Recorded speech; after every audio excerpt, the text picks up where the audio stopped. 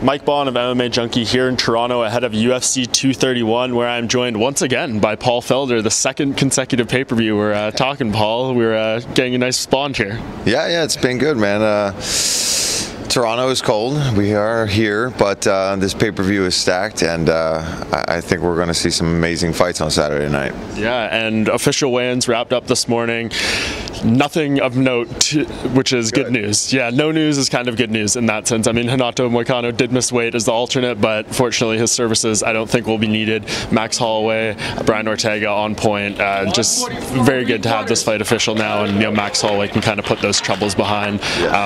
Is that just kind of the big narrative for you coming into this fight? All the concerns are kind of alleviated. Now we can focus on the fight. Yeah, I think there was a lot of people kind of doubting Max, and after his last year and all the kind of ups and downs that he's been through, wondering where's his body at, where's his mind at, is he going to be able to make weight? And I was down in the workout rooms with him, and he still seemed, he gave me a couple winks, he's in good spirits, and making weight. He was on, even under. He was what, 144.5. So that's good. I think he tried to prove a point, saying, this is still my division. If I want to be here at featherweight, and making weight was a big statement, and he's got a big challenge in Brian Ortega. But I don't know. We'll see. Everybody kind of, like Max has said, everybody's always said this guy's the guy that's going to take me out. Well, it's 12 in a row now, and that'll be what, 13 that have said that and haven't done it if Max can get through Ortega on Saturday. Yeah, and I mean, these two guys at 100%, once I saw Max working out at the open workouts, all my concerns kind of went away, because he, was throwing spinning kicks, flying knees. Like, he looked like Max Holloway, far cry from what he was when he was in Las Vegas for 226, when he could barely even get his hands up. But on paper, this fight, these two at 100%, just give me your kind of analysis, how you think, each guy needs to approach this in order to win. Well, I think Max has got to use his footwork, keep it on the feet. He's got great kicks, great punches, and he switches stances really well, which is hard to time a takedown when somebody's constantly going southpaw and orthodox. And Max has lateral movement. He moves around. He has good takedown defense now. Early in his career he was getting taken down. He kind of fixed that problem. So I really don't see Ortega being able to take him down with his wrestling necessarily, but we've seen Ortega with power in his hands. You saw him drop Frank Yeager. I think that's a position that we could maybe see the fight end up on the ground, but Ortega's always improving his stand-up. His boxing has always looked crisp. That's something he really sets out to have a focus on. So I think for Max, definitely use his movement, keep it at range, combinations, putting punches and bunches, which is what he does best. If you look at the stats, the amount of volume that Max put out in his fights versus what Ortega puts out, I mean, it's not even close. Max crushes him in that department. But we've seen Ortega get beat up, lose rounds, and in the third round come back and steal a finish. So he's one of those guys you can never count him out. I don't care if it's 30 seconds left in the fifth round. Ortega can still find a way to win that fight. If he's not able to take Max down, can he win this fight? Look, it's MMA. I can sit here and say that, yes, if I look at the papers and I look at the stats and I look at their fight history, more likely than not, I think if it stays on the feet, it's going to be Max's fight. But this is MMA, man. We don't know what's going to happen. Ortega can catch him with a crazy uppercut, a head kick that we didn't even know he was working on, and that's what we'll be talking about for the next year. But I think if I had to say, who's going to win if it stays on the feet for a 5-round fight, I'm going to have to lean towards Holloway. And then the co-main event, even more great fighting there. Yeah. We have Valentina Shevchenko, Joanna Jędrzejczyk, just an amazing fight between those two. It's an interesting concept because we have Valentina, who's fought for the title at 135. Joanna was the champion at 115. How does that, just the size and those kind of aspects, play into this fight? In this case, I don't think that's necessarily going to be a huge issue, because they're kind of meeting in the middle, and Valentina wasn't really cutting weight to make 135, so she was kind of eating, staying healthy to be even able to perform at that weight class. So this is absolutely her natural weight class, and I don't even think this is necessarily a stressful cut for her to make 125 pounds. And obviously for Joanna, this is just comfortable. She's coming in here, she's eating, she's working out, she's got energy. So I think we're going to see the best of both of these ladies, and for the fourth time, really. I mean, they met as amateurs in kickboxing, and the ties are towards Valentina, so she's due for a win in this matchup here.